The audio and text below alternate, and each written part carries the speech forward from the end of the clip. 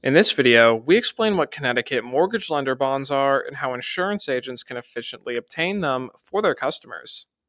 A mortgage lender bond is a government required surety bond that protects the public from financial harm if the lender fails to comply with licensing regulations.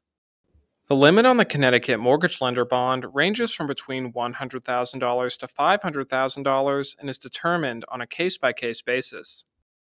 The bond is required for all mortgage lenders operating in the state and is regulated by the Connecticut Department of Banking. Mortgage lenders are required to purchase this bond as a prerequisite to obtaining a business license. The bond costs between 0.75% to 5% of the bond amount per year based on factors such as the lender's credit score and years of business experience.